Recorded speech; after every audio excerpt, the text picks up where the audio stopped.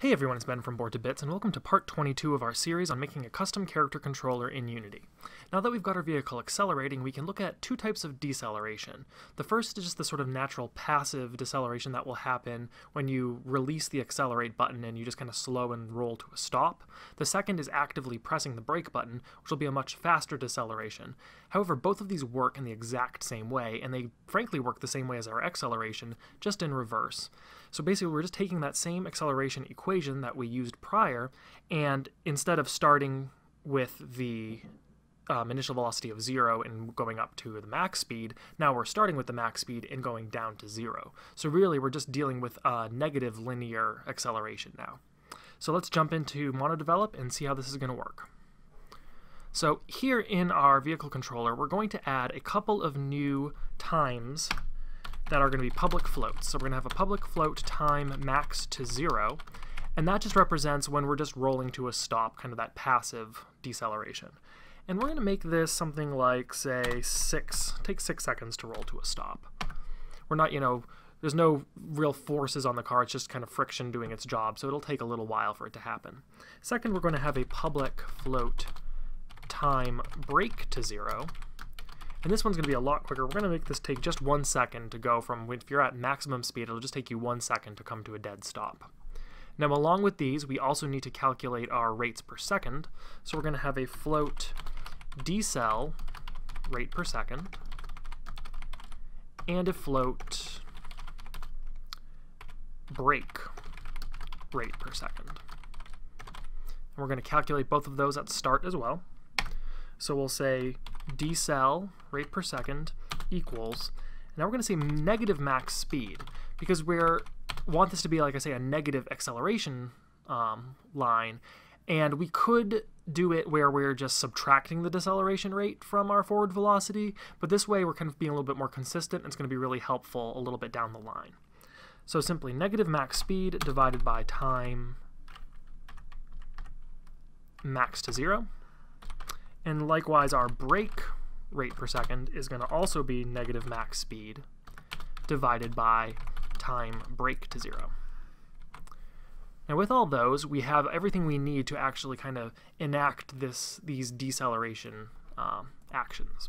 So the first one we're going to do here is we're going to say if in our read input, we're going to check if our brake button is being pressed. So we'll say if data.buttons1, which is going to be our brake button, equals true.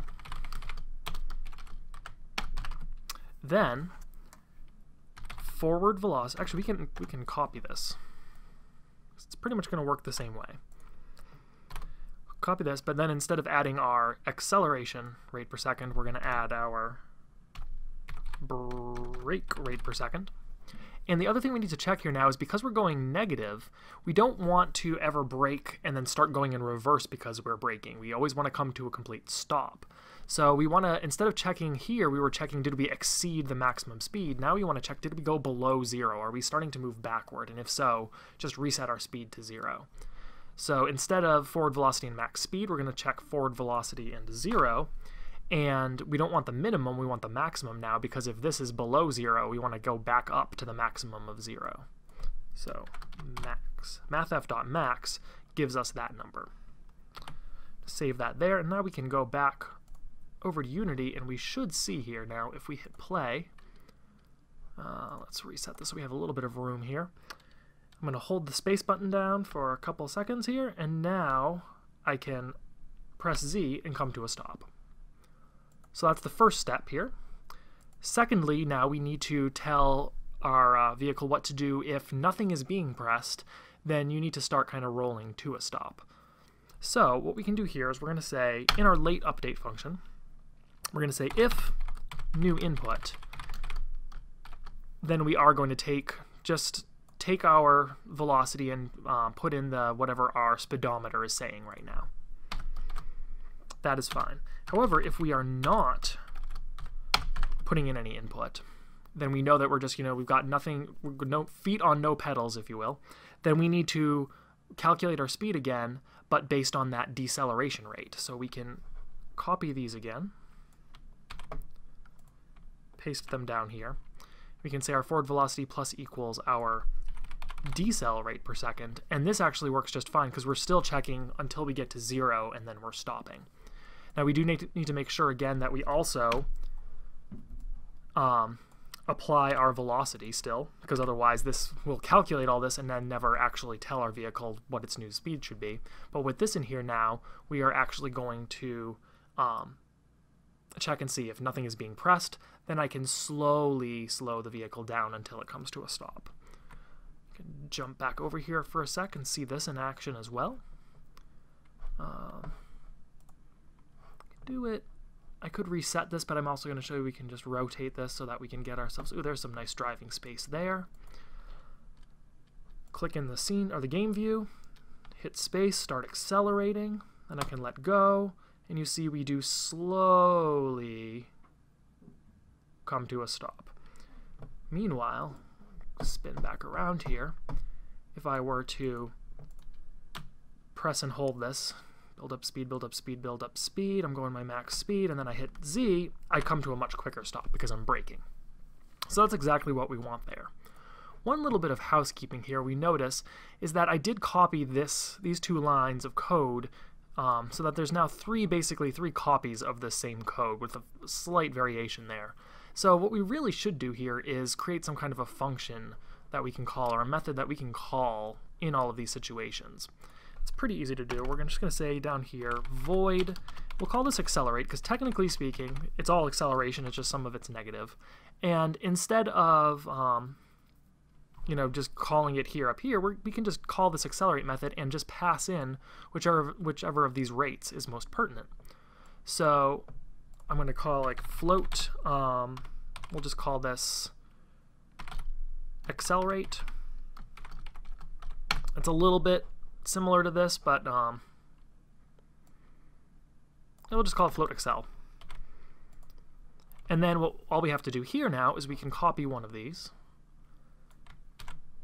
paste this in here, and now instead of putting in whichever specific variable we want, we can just pass in the parameter that we have here.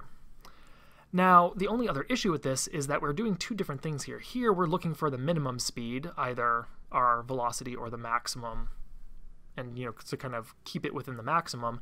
Here we're looking for the maximum, either looking at our speed or going to 0. And so we could do this a couple ways. We could have kind of a check and see is this a positive or negative acceleration, and then call either mathf_max or mathf_min. I'm going to do this a little bit differently though in this case. All we're going to do here is we're going to say mathf_clamp, and this will keep us within a value between our minimum and our maximum. If I go over to the alternate here, we have these with floats, which is exactly what we want. So all we're going to be doing here is we're going to check, is our forward velocity between, and I think if I hit a space here, there we go. We need our value first, forward velocity, and then we need our minimum, and then finally our maximum. So I'm going to put in between these two 0 for our minimum, and then our max speed.